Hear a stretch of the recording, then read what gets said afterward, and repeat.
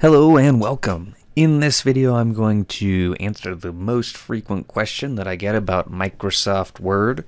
So I'm going to show you how to create split headers, or footers for that matter. I don't actually know what they're called, but I prepared a finished document to show you what we're going for. When we're done, what we're going to have is we're going to have a document with Roman numerals as the headers on the first whatever pages, right? This one has Roman numeral 1, Roman numeral 2.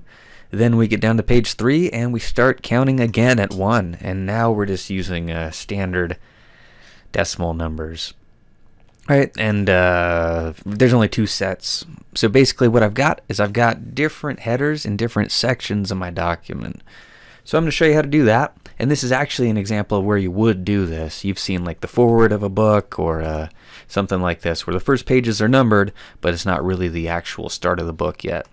So here we are at the unformatted document.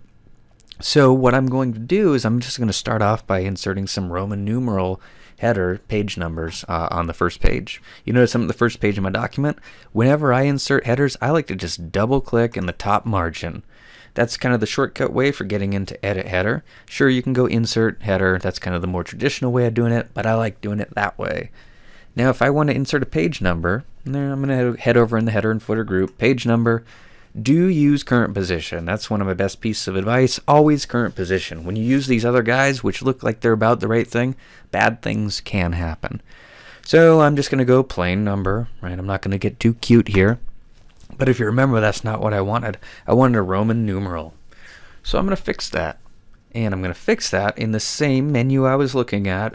Just like everything else in Word, if there's ever something you want to do that's not just staring you right in the face, look for the dialog box. Here's our format page numbers dialog box. I open this up, and it's not that intuitive. There's actually a drop-down menu here, and there's those Roman numerals I was looking for. All right, and I've got some other things going on in here, and we'll get into those in a minute, but for right now, that's all I want. And I click OK, and that doesn't particularly look like a Roman numeral, but that does, and that's good. And so in this document, I wanted my tables basically to Roman numerals, and my actual document starts here. Uh-oh, that's not what we wanted at all, is it? Right, we're on page 3, and I wanted this to be a 1, and I want it just to be a normal 1, not a Roman numeral 1 or anything like that.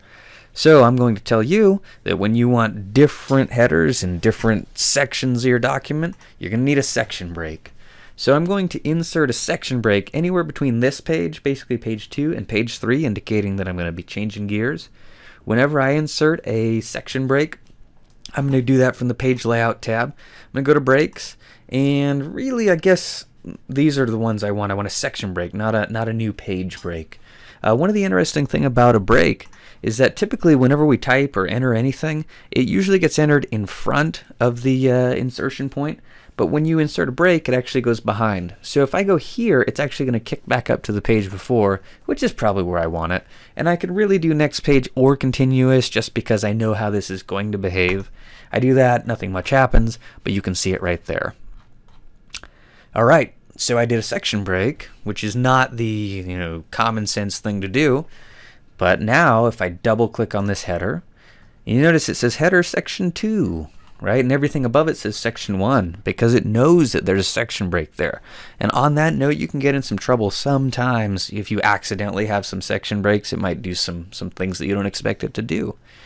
So I want to change this, right? And so what I'm going to do is I'm going to go up in page number, and guess what? Like it's not apparent how I would switch gears here. So I'm going to go format page numbers.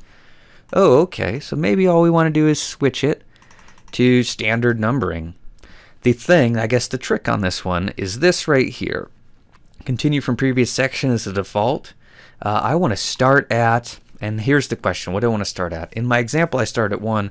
If I wanted to start at page 20, pretend I had like a 19-page forward or something, I'd go OK. And now I'm starting at 20, 21, 22. Let's say, what was I thinking? Why did I do that? Well, it's pretty easy to fix. Let's just go back into that same dialog box and start at 1, because that's what I did in my example. I click OK.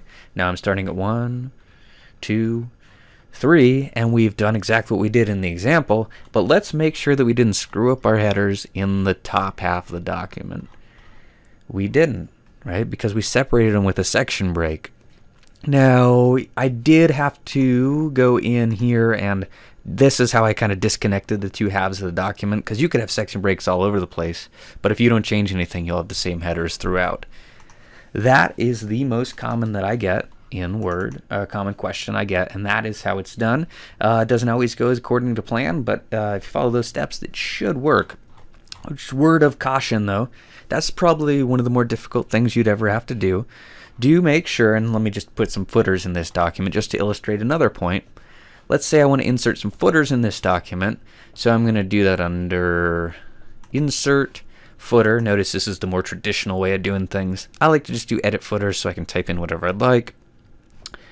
For some reason, I'm on page 3. I didn't really intend to be, but I am. Make sure that when you are working with headers and footers, particularly when you're trying to do something other than very vanilla plain things, make sure that what you want isn't as simple as just checking one of these boxes up here.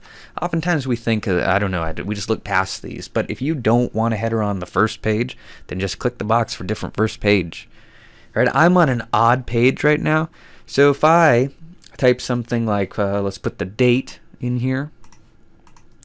If I check this box for different odd even pages, then I'm only going to have this footer on odd pages, right? Because I'm on an odd page right now. If I was on an even page and I checked this box, then I would only have these things on even pages. So order matters, which is kind of weird. So here's an odd page, page 3. Let's go down to page 4, and guess what? No date and time. Odd page. All right, so the point of this video was showing you how to do these split headers, but when you are working with headers and footers, do know that you have those check boxes available to you, because a lot of times this is the easy solution to your problems. But, you know, worst case, you're going to have to get in here and format page numbers or whatever it is that you're working with. Thanks for watching, and I'll see you soon.